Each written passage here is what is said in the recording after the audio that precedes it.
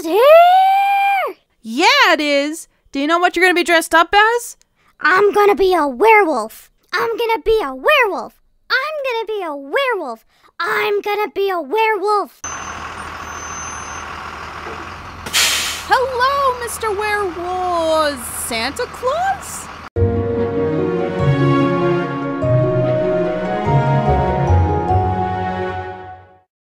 Tales from the Bus Part 2, let's go!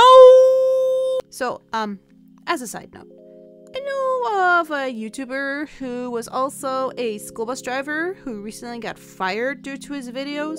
There's a whole story behind that, but because of that, I decided I'm going to tell stories only from students who no longer ride my bus. Any name that I use will be a fake name, just like I used fake names in the last video. And there'll be no mention of companies or locations, anything in this video. Anyways, I've gotten quite a few questions regarding bus driving, which I'll answer here, but first, I will open up with a story. People want to know about her! Unfortunately, I only drove her for a short time, but here's the one thing I remember about her other than the whole umbrella situation. Christmas holidays was only a few days away, and it was time to pick up the students. As the teacher brought her out, she began screaming, because it was cold. So to try to distract her, one of her teachers began singing, jingle bells, and then, ba-ba-ba-ba-ba. It was super sweet, like, I loved it. I think she's graduated by now, and I hope her and her family are doing well. I miss her. Do you like field trips? No. Since I'm neurodiverse, I prefer routine and knowing where I'm going. Field trips, or charters, often take me to places I'm not really familiar with, and it easily overwhelms me. I prefer to have a schedule and stick to that schedule.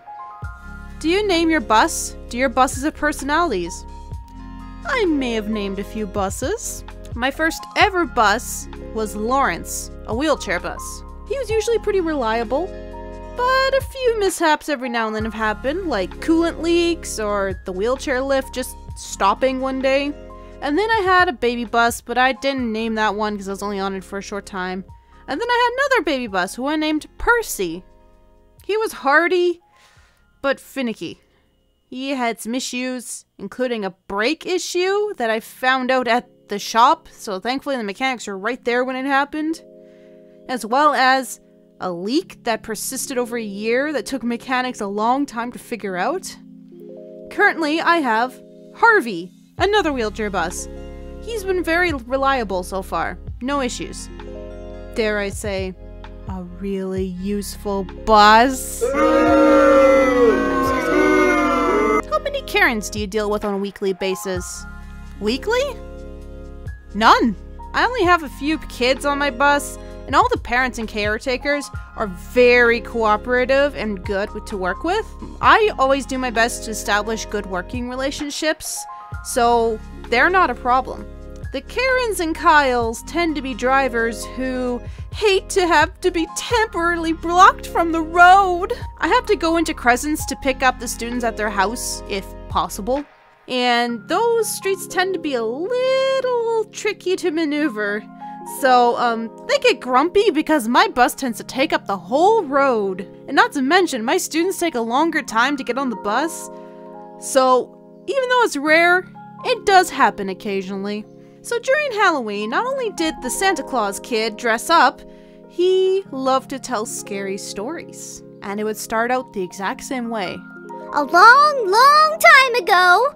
He would make up scary stories of various monsters like werewolves, vampires, witches, mummies, clowns, Five Nights at Freddy's, killer pizza, you name it.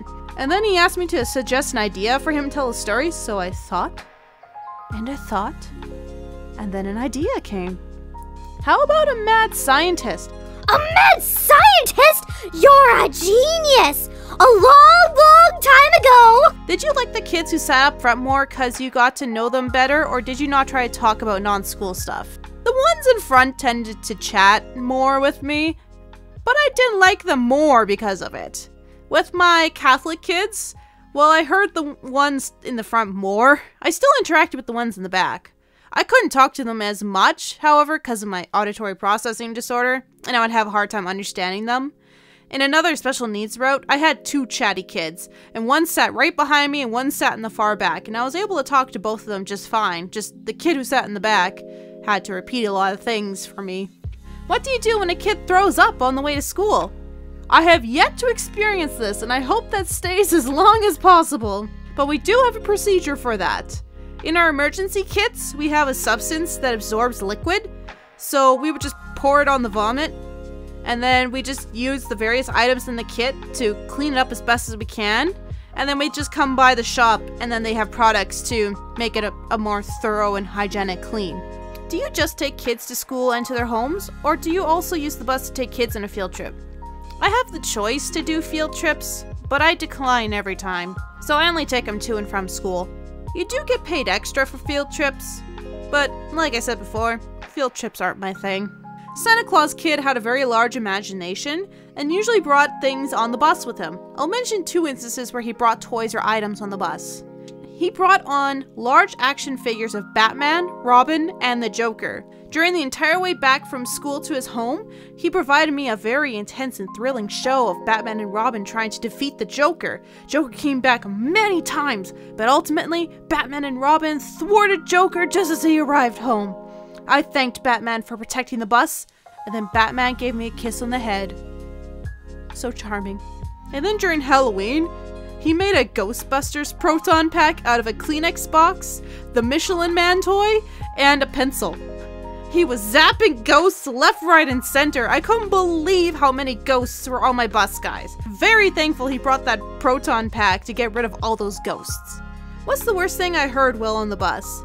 I'll answer this in 2 ways, as one of them will get serious. The first thing is, of course, like swear words and disrespectful words to the other kids. Funny enough, my Catholic kids had an advantage on their end, because most of them were fluent in Ukrainian, and they would sometimes speak Ukrainian to each other. I don't know Ukrainian, so it's possible that they said some nasty things and I just couldn't understand them. I'm trusting that they didn't, but I'll never know. Now, here comes the serious moment. One of the worst things I heard while driving came from my 2-way radio. I was loading my Catholic kids onto the bus when suddenly a panicked driver began shouting through the radio, "Bus number to base! One of my kids got hit by a car! Please help me! Call an ambulance!" This bus was not associated with our school and was in another part of the city, but most of my students heard this. "Oh no! Are they okay? Is it one of my friends?" I had to keep reassuring them that they were not from that school and that the professionals would take care of everything. The bus was quieter than usual that day as updates came in.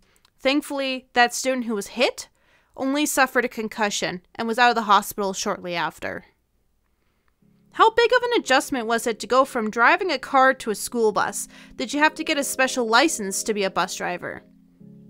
At first, the adjustment was very noticeable. It's very seamless now, but I remember when I started out, during training, I would get into my car and it'd feel so weird because you spend hours driving, sitting super tall in the school bus, and then you come back to your little 2-door coupe and you feel so tiny. Your way of thinking when it comes to driving changes. You're in a big vehicle. Like, you need to drive smart so you don't hit anything, which can be easy to do if you're not careful. Thankfully, I have never had this happen to me, but buses have what's called a tail swing, since they have a large area that sticks over their rear axles. So if you're not careful, that tail can swing out and smack adjacent cars, signs, infrastructure, you name it. You can't just turn tightly like you could in a car. You have to make a wide turn while watching your tail and making sure you're giving yourself lots of room, which can be hard sometimes. So when you go down a small or skinny street, you have to be so careful. You also get used to using 6 mirrors instead of 2, each mirror serving a function to help you see where your bus is and to prevent potential accidents and impacts.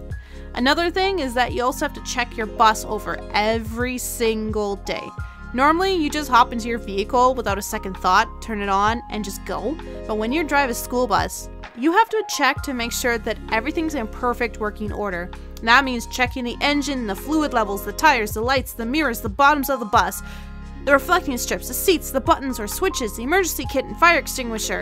And after every route, you have to thoroughly check your bus for kids, because sometimes kids fall asleep and they don't get off at school or home. So if you don't check, they could be trapped or stranded in a bus. How traumatizing would that be for a kid to wake up all alone in a bus yard and trapped? So you gotta check every single time. You won't get in trouble if you find a kid. You will get into a lot of trouble if you leave one behind. And I don't know how every country tests school bus drivers. In Canada, though, we just need to get a special endorsement on our regular license in order to drive. So your license issuer will test you specifically for those things. You don't necessarily need a specific license to drive a school bus. It's handy, but you don't need it. But if you want to drive transit buses or big charter buses, you need to get a Class 2 license. That's what it's called in Canada. I don't know if it's called like that in any other country. So school bus drivers can keep their Class 5 license, and that's your regular license that everyone can get. But they have an S on their license, just showing that they can legally drive a school bus. Have you ever had a situation where you needed to stop the bus? For example, a kid did something dangerous, or it could be another reason. I mean, I did stop that one time because I was laughing so much when the girl dropped her umbrella. I've stopped the bus just to make sure some medically fragile children were okay. I've also stopped the bus because the bus was having issues. Those have been like the only times I've stopped the bus. Hey, this is Editor Lissa here. I actually did remember that I did have a kind of dangerous situation happen. Like, not in the case that my life was in danger. It was more a case of one of my kids who had autism spectrum disorder. He somehow wiggled out of his like special harness and just was starting to freely walk around the bus. And I did not feel comfortable driving the bus while he was walking around. And because, at least in my jurisdiction, you're not allowed to touch the kids, you know, just to protect yourself. Like, you can't touch them in any way. So I couldn't really like make him sit down. So I actually had to call the school. They had to get teachers to where I was to come and take him there, just because I couldn't put him in a seat. And yeah, so that was the only quote-unquote dangerous one. I didn't fear like he was going to attack me or anything. Of course not. It was more for his safety. I didn't want to like have to suddenly brake and he's standing up and he just falls and hurts himself. Like, no, that would not be cool. So yeah, that is my interjection. Let's continue. Was there ever any constant drama going on with the students or teachers? I've always had good working relationships with parents, caretakers, and teachers, so I've never had drama in that sense. The most drama would probably be a child acting out of sorts and being a little bit of a bully, but that's about it. And also safety officer, we don't talk about that drama. So I was driving my finicky baby bus, Percy, when it began overheating. Despite checking my coolant levels, and it was at the appropriate levels, apparently Percy decided to leak it all out and overheat. So I told my students that we had to wait for the mechanics to arrive because our engine was hot. So those students understood the engine was too hot to drive. But while we were waiting, Ruble decides to say, Uh-oh, fire! Fire? No. Ruble was quoting Thomas and Friends, and he was trying to say on, faster, but he couldn't say faster very well, and it came out as fire. It took about like a minute or two to reassure the students that there was not a fire. And then the mechanics came, they topped up my coolant, and then we were off. What's the worst thing you ever had to clean on your bus? Snot. A kid sneezed and sprayed all over the seat in front of him, and he wiped it on his seat. Ugh. So I've had quite a few questions regarding disruptive kids or troublesome kids, so I'm gonna lump all those questions in together. This is one of the reasons many people don't want to be bus drivers, because kids can be very disrespectful, especially depending on what area you drive in. Now, I've had no issues with my special needs kids. It was my Catholic school who tested me, and I'm not saying they're bad. They were great kids. Like, they were awesome. But I did have some that tried to test me. So I only started driving them after half a year, because that's when I returned from mat leave. So they see this brand new person, and of course it's a little awkward. They're like, oh, you're a new driver? And stuff like that. And then eventually they began to just kind of see what I would allow. Now, this is how I view things in regard of discipline. I have my core base rules that every kid should follow, like no food or drinks, be respectful, no shouting, no yelling, no bullying, stuff like that, typical rules on the bus. Those are the core rules. On the first day I introduced myself to them, I told them I don't want to have to add rules, but I will if I need to. So after a couple weeks, they began to test their luck and became a little disruptive. Oh, and it wasn't like bad or anything. It was more like trying to move to other seats while I was driving, or like saying some stuff they probably shouldn't, stuff like that. So after a, admittedly tiring day, I decided it was time to add in a temporary rule. I was changing the seating order. Since it was mainly the older kids who were acting up, each older kid had to sit with a younger kid, and they couldn't sit in the back of the bus. And for those who maybe never rode the bus usually has a hierarchy. Younger kids usually sit in the front, older kids usually sit in the back. The back is where the cool kids sat. And you gradually get yourself further back the older you are. This is more for buses who don't have assigned seating. So I put their names above their seats, and they complied. The younger kids loved it. They got to sit in the back. The older ones were understandably not too happy, but they followed the rules. And I told them, as long as you guys obey the core rules, I will let up on this rule. And they did. After a couple weeks, they were back to sitting in their old arrangements. Then came a situation where we gained a few more students. The younger kids were gladly sharing their seats, but the older kids weren't so keen on sharing their seats after having these seats to themselves for most of the year. So when I arrived to school, I told the older kids I wanted to talk to them for a few minutes. So the younger kids got off, and I went to the back. And I explained a situation where they might need to start sharing seats with each other, and I allowed them to choose who they could sit with. I offered any suggestions, and one of the older students suggested that we only do this in the afternoon, and that they take turns. And I thought it was a good idea. And I made up a schedule for when each older kid needed to share their seat on which day of the week. And it worked. Because I let them negotiate respectfully, they respected the new seating arrangement. And maybe that's just one of the secrets of gaining kids' respect.